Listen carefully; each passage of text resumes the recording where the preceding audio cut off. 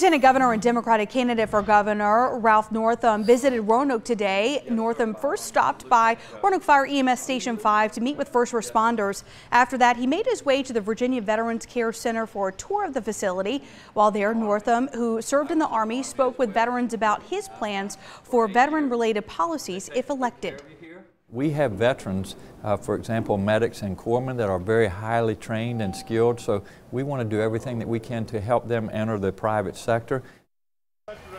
Northam's Republican challenger Ed Gillespie has spoken about his veteran policies as well. This past summer, he released a veterans initiative. One of his ideas is to double the number of Virginia Values Veterans, or V3 companies. V3 is a program run by the Department of Veterans Services meant to help companies recruit, hire, and retain veteran employees.